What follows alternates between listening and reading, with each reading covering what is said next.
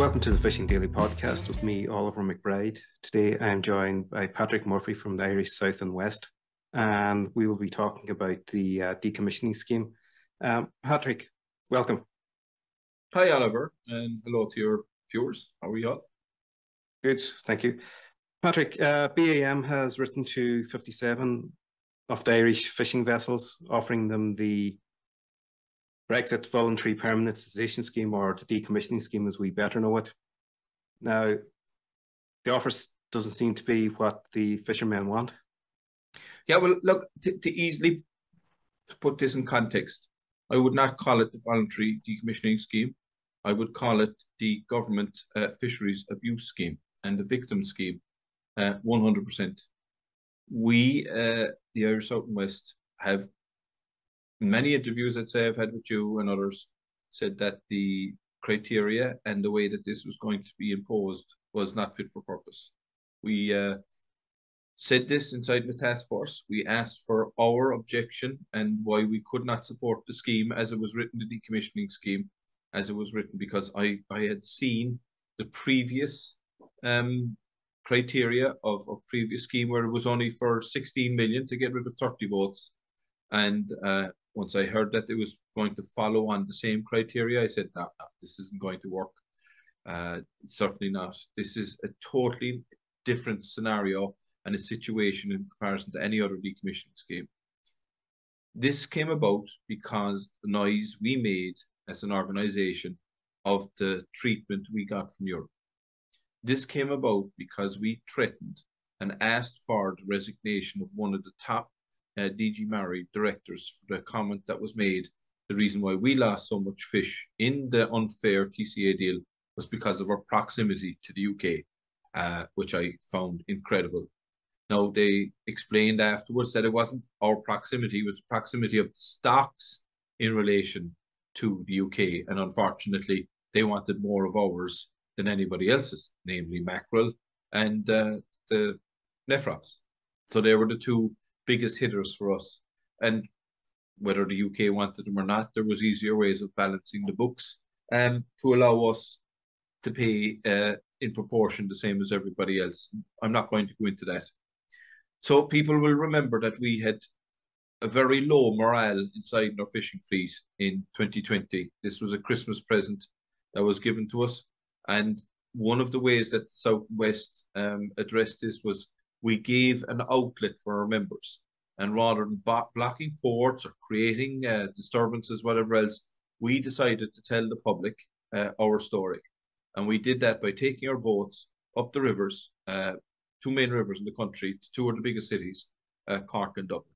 And we made sure, and I mean this, and it came to pass now, in our banners, we had, we don't want compensation, we don't want money, we don't want decommissioning. What we want is fish to continue to make our living on the sea. That's it. And all that's what we want. We pointed out how wrong it was. Yet, when the task force was set up, three key elements was spoken about: rebalancing the burden, getting more fish back, tie-up schemes for a temporary solution, and the final and last one was decommissioning. And if you didn't get one of the other two, we all knew there wasn't enough there for us to survive. The plate of food was reduced by 25%, and the people around that were sharing it before that were all going to starve. Simple as that. There wasn't enough fish. The study proved that from the BIM, and it actually even identified in the different areas of the fleet, from seiners to trawlers to gill netters to pelagic boats in the polyvalent section to beamers. And it named the size of boats and everything that should be taken out into different categories to return a viable future for the boats that would be left. Instead, all that was chucked out the window, and it was done on a crazy methodology of competing neighbour with neighbour, which I find deplorable, to be honest with you, and so do the rest of the fishermen I have in this organisation. To say to one guy, Jesus, you caught a lot of fish now, and because you caught a lot of fish, I'm being punished for it, and I'm getting less money. And at the same time, the man that may have caught all that fish then is told, nothing whatsoever to do with the objectives of the scheme. Your boat is over 30 years of age, so we're going to claw back 15%. Oh, by the way, the fuel subsidy that the minister had given us in the tie-up scheme. Well, that really wasn't a tie-up scheme for fuel. It was just a tie-up scheme, and now you're going to pay that back as well too, because Europe wants it back. Like, this is scandalous what's gone on here. And just to explain, anybody that's watching this, ask yourselves, are you a victim of the common fishery policy? And I would say, most would say, yes, we don't get enough fish. We have the biggest fishing ground. Other countries from outside the European Union are coming and catching fish 4 and 5 times. Of course, the common fishery policy doesn't look after us. We're a victim of it. That's one. Are you a victim of Brexit? I don't think anybody's going to argue with that one. Every single fisherman in this country is a victim. Now, that's twice. And the third one, are you a victim of the war in the Ukraine? Have you suffered because of that? Are you a victim? Of course we are. The price of fuel shot up and people's livelihoods were affected, and trying to get crews and everything else to stay on board boats. You're a victim. So you're a victim in 3 different key areas, right? And what makes it worse then is the solution that was given by our government and the European Union was pay us off, right? And what do? They make you a victim for the 4th time. Like, talk about abuse of your own citizens. And for what? Over money? So here's the simple facts. The scheme identified 8,000 tonnes had to be removed from the active register to allow 35 million worth of fish to be returned to the boats that were left. 35 million. That's a lot of money. Now, talk about value for money, right? Within 3 years, that fish would total 105 million. 3 years, you get your money back, right?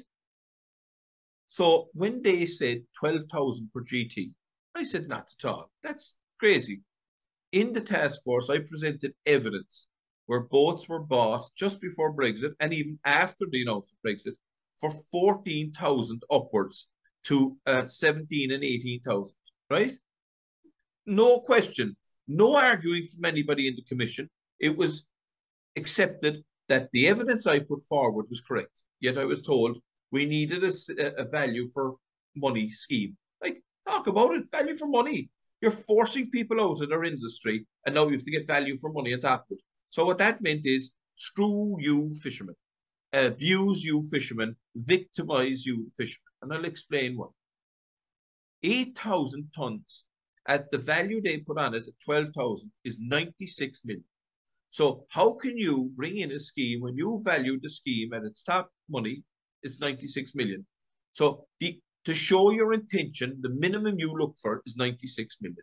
You're not counting any contingencies or rising in prices or anything in that, or any unforeseen circumstances, or maybe an extra subscription to the scheme that you might have to accept. Otherwise, you'd be discriminating against boats, right? And instead, our minister got 63.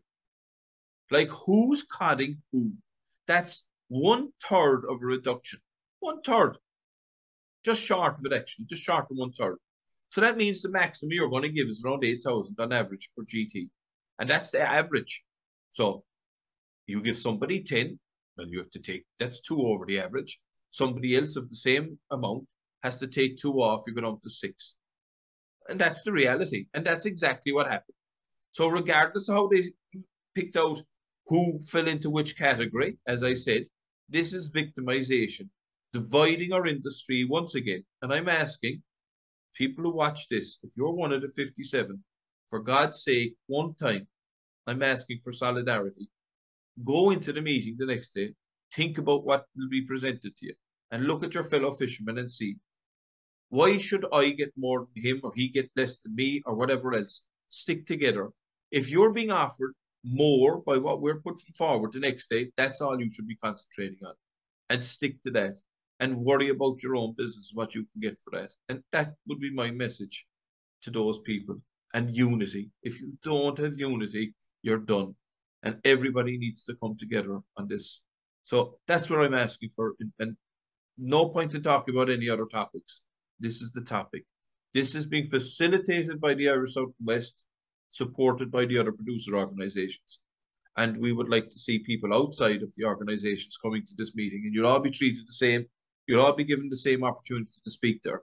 And hopefully, after the meeting, we've invited the minister, we've invited the head of the money, the operational program, the IMFAF, the department official, and we've invited the current chairman of BIM, who happens to be the chairman that was over the task force, to come to and speak with the fishermen after our meeting.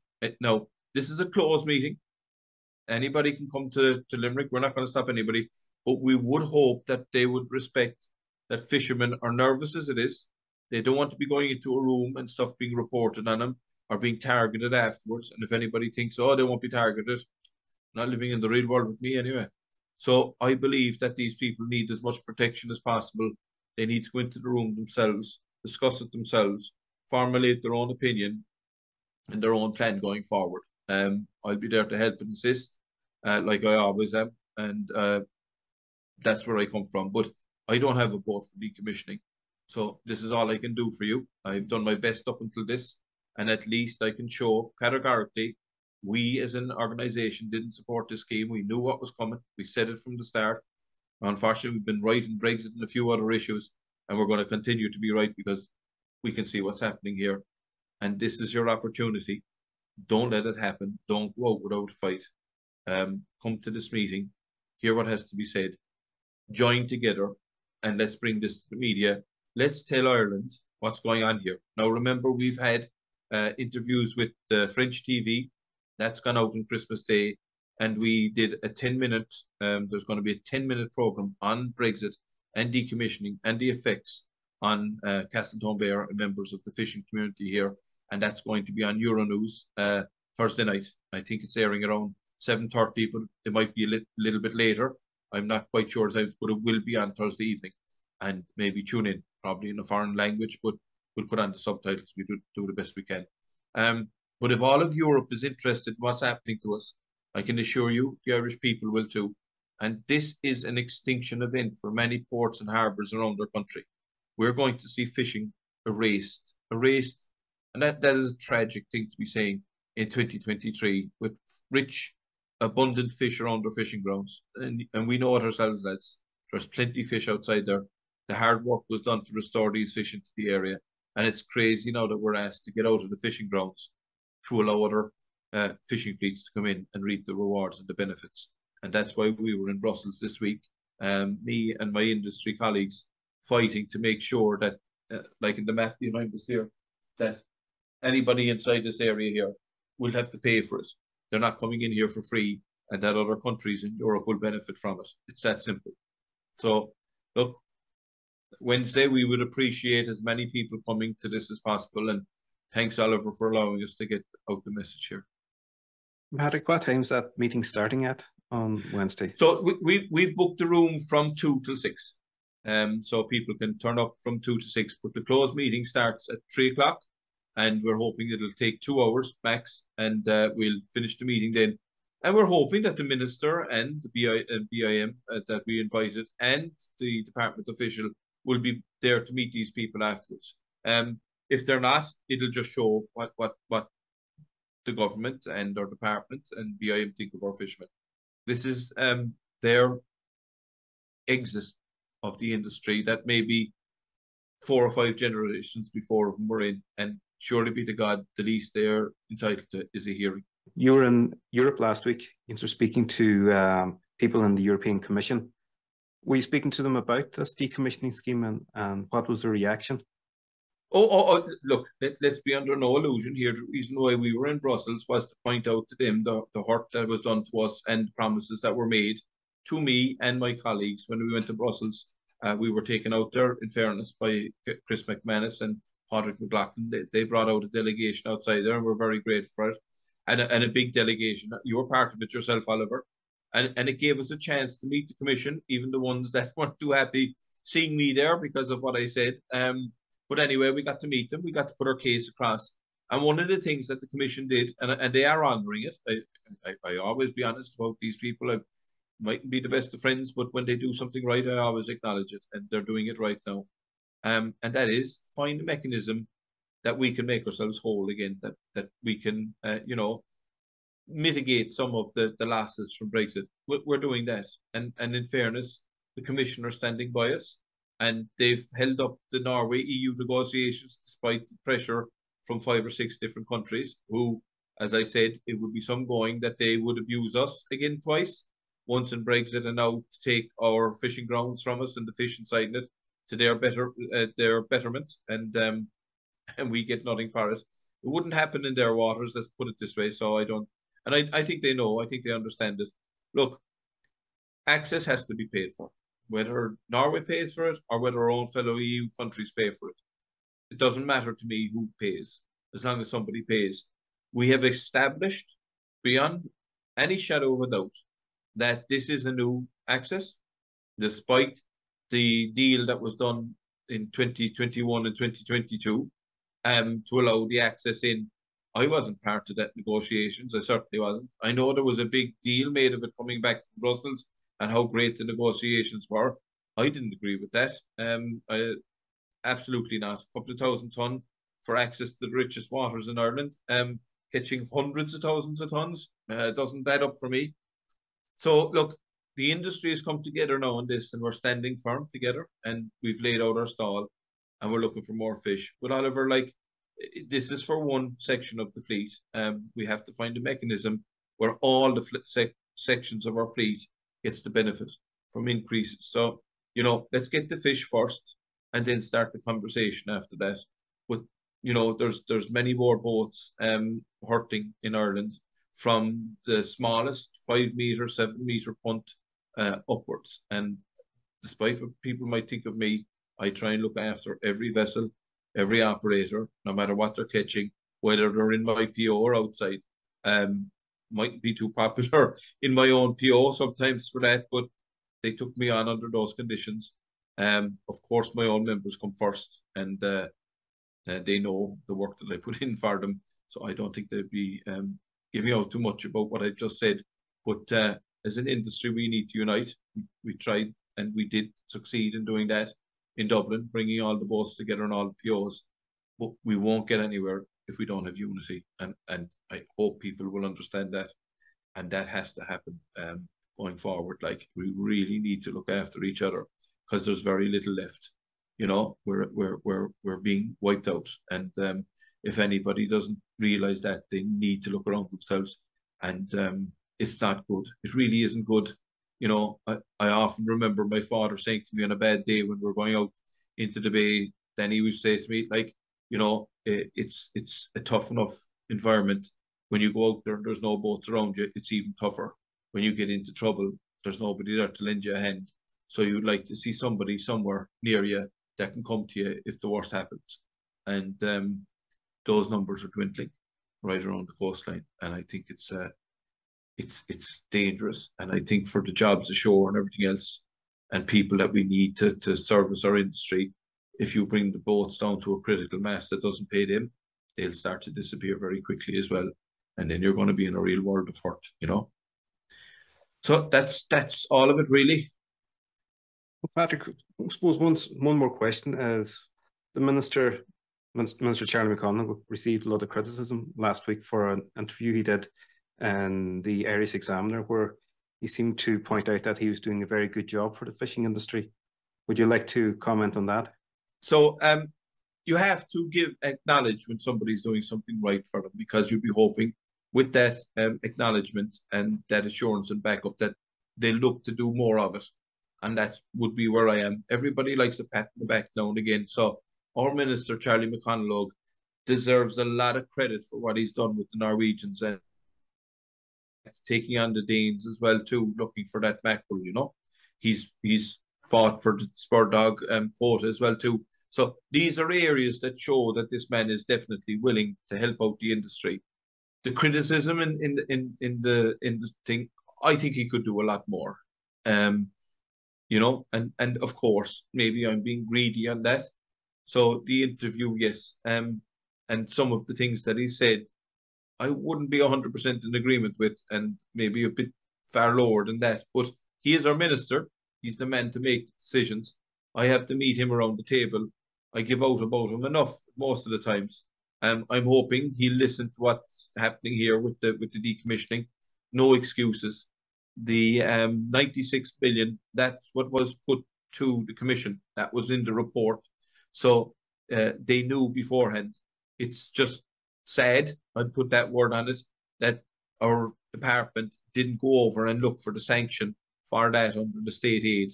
They had all the figures to show that they were correct in asking for it. And I don't think they would have got a no. I think they would have been supported 100% from the people that I speak to in the commission. They wanted to sort some of this out. And when they had given the 1.2 billion, allocating 96 million of that to take out a third of the fleet, I don't think would have been a hard ask. Look, we see the French and other people getting fuel aid. And for the minister, then that's one bugbearer that I have with the minister. There was 5.5 million there. He should have given it out. I'll never change my opinion on that, especially coming up to Christmas and boats and all the bad weather.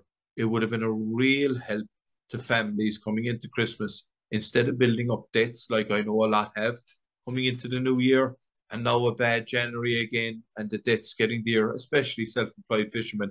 It's a no-brainer to help out when you can, especially when it doesn't affect anybody else.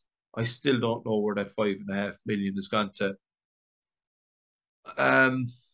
Could the minister be better advised? I would hope so, because I think the industry is giving him the right advice, and it confounds me. Why wouldn't you listen? I don't get anything. If the minister gives aid to a fisherman, unfortunately, I'm no longer a fisherman. I'm asking for somebody else, you know. So I get nothing out of it. I genuinely don't. My wages don't go up. What happens to me is it puts a smile on my face. It helps my mental health, and it helps me feel I've achieved something by getting more for the lads I represent and those outside of our organisation. So that's what it would have meant for me. But for the people where it would have gone to, it would have been huge. And I know people that are in trouble here. I know people that are struggling. Genuinely, I do. And I'm not making it up And this is just a small token that he could have given. So, and that part of the interview, that's where I would disagree with it. And I'd still like to know where that 5 million went. Did they actually give it back to the European Union? I will be asking that question later on in the year when I go to the first operational programme, the monitoring committee for these funds. And I will be asking the Commission and everybody else, where did that money go to? And if that money went into control or something else, I'd say, well, there you go. There's no appetite here to help fishermen. You're out to crucify fishermen. You're trying to, destroy them. It's as simple as that. And Oliver, we've had this conversation about what a fisherman has to do. I think it'd be no harm. And my request to you, ask the SFPA to come on with you. Ask them, what does a boat have to do? How are they monitored? What is the process and the sequence of events that a fisherman has to comply with, and how he can be checked, and the different agencies that can come down aboard a boat and demand to get into the boat to access and do an inspection on them.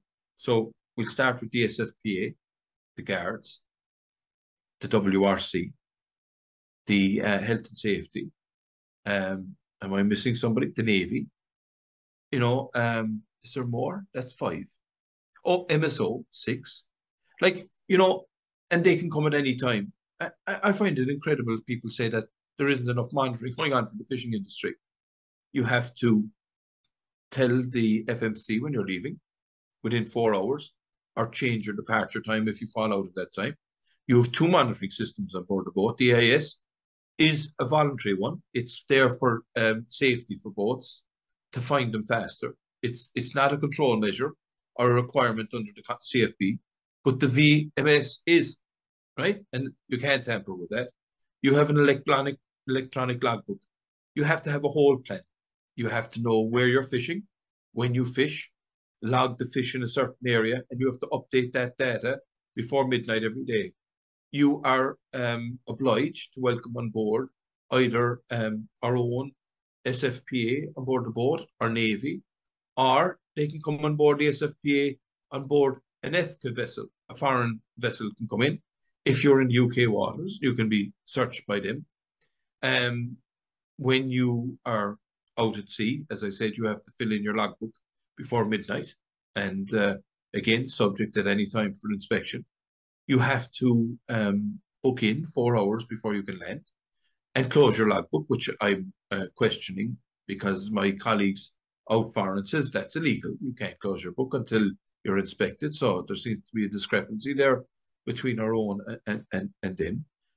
You have to come in then, and as I said, somebody might inspect you. They don't have to. They can follow the fish into the factory. They can inspect it there. They can inspect it in the lorry under the landing obligation, and the weighing. No, you still have to take your fish out of the box and be subject to a certain amount of sampling without ice and water. You have cameras inside the factory, cameras on the pier. You have your sales notes, and everything is monitored.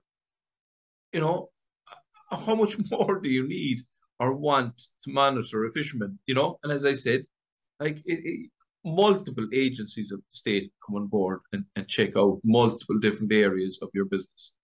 So maybe that's something that you might consider, is bring in one of these guys if they'll come on board. It's definitely it's an open invitation for anybody from the SFPA who wants to come on and talk to us about it, because it's one of those things that the public should know what the SFPA does and how the fishermen have to put up with.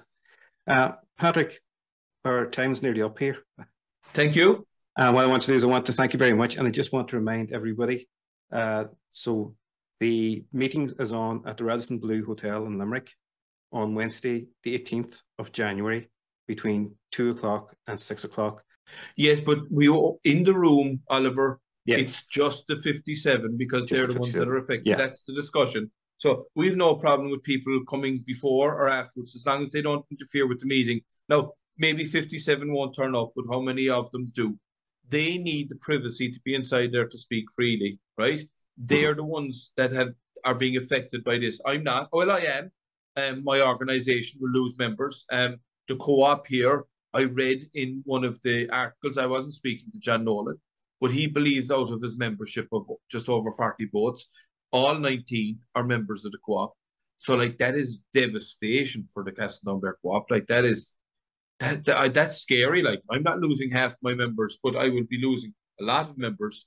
But that's down to the organisation here to try and fight it and keep going. Like, you know, and you know, it's scary times for anybody in the industry, but for these families who have invested all their lives. Oh, there is one thing, Oliver, actually, I just want to point this out to people now. For anybody else outside the industry, this is an easy way to explain how bad this system is, right? One of these boats outside the window here that we brought up to Dublin or Cork, when you step on board, they're the most modern of vessels, right? They have the best equipment, best of everything else. So those vessels standalone, right, are worth between 300,000 to $1 million. That's between the boats that are there that are being decommissioned.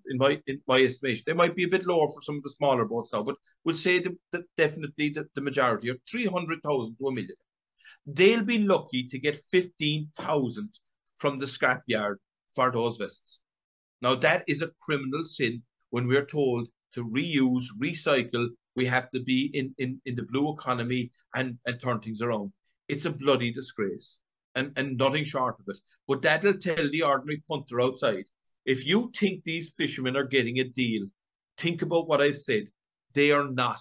Their livelihoods, their boats are being undervalued, and they're being told to leave the industry, and they cannot get back into the industry for 5 years. 5 years, that's part of the scheme. 5 whole years.